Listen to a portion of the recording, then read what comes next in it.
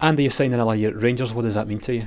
Yeah, it's brilliant. That was obviously it was nice to get it done nice and early, and I think everyone can see how much I enjoy being here in such a massive club, and I just love being part of it. And thankfully, I can carry that on for another year. A year on since you have signed, just give us a flavour of how much you've enjoyed that period so far.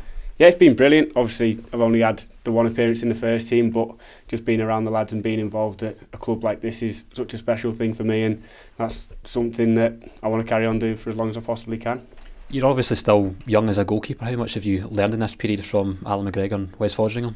Yeah, they've been brilliant. I think obviously Griggs is the number one, but he's got so much experience, and I think Wes is a totally different kind of keeper. So for me, learning from Wes and Griggs, the way they both go about themselves and go about the game, it's brilliant for me as a young lad, just trying to improve and learn from the best. You came from Liverpool, where there's obviously such a big expectation and a focus. Is that maybe one of the reasons why you wanted to come to Rangers, to have that kind of big club feel again?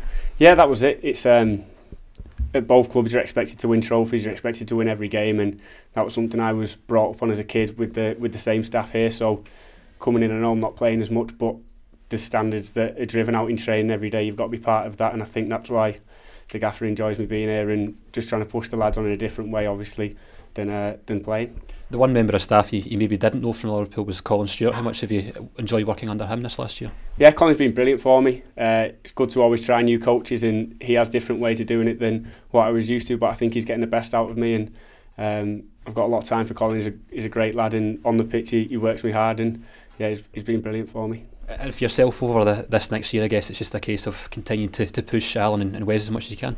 That's it, just working hard in training and just being there for them too, whether they're playing or on the bench, and just being there, and if a chance comes then hopefully be ready to take it, but if not, just keep working hard and pushing the lads on. Yeah, because I guess that people might not see it, but there's always a role for a third goalkeeper in terms of the training and the match preparation. Yeah, that's it. I'm the one who gets the battering to give the other two a rest, but that's what I'm here for, and I enjoy it. It's good fun in training, and obviously I'm here to get better and just keep pushing myself to get as far as I can.